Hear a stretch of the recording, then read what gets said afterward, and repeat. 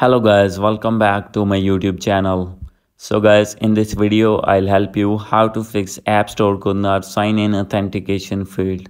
So guys, when you try to sign in your Apple ID on your iPhone in App Store and you are facing this issue again and again and not be able to sign in your Apple ID, I'll help you how can you fix this problem.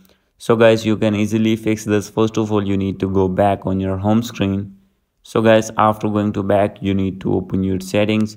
Make sure that you have connected with strong internet connection, and now you need to go back, click on general, and after this you need to check your VPN connection. If you have connected any VPN, you need to disconnect that VPN, and now you need to go back.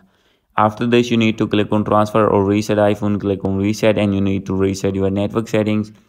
And guys, after this you need to click on language and region and select your own region according to your country. And now you need to set your date and time on automatically and check for software update, and you need to update your device to latest iOS version. And guys, now you need to go back. After this you need to click on screen time. So guys, now you need to click on content and privacy restrictions and you need to turn it off. And guys, if you have set screen time passcode, you need to turn it off. And guys, now you need to go back on your home screen. So guys, after doing this, your problem will be fixed. If still not fix your problem, no need to worry. You have to open your settings, scroll it below. From here you need to click on App Store, and now you need to click on personalized recommendations.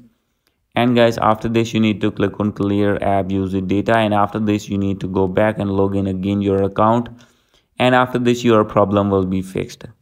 So guys, after doing all these method, if still not fix your problem, no need to worry. You have to open your Apple Support app, and guys, select your gadget, click on more option, and now you need to select App Store, and after this you need to wait for some seconds.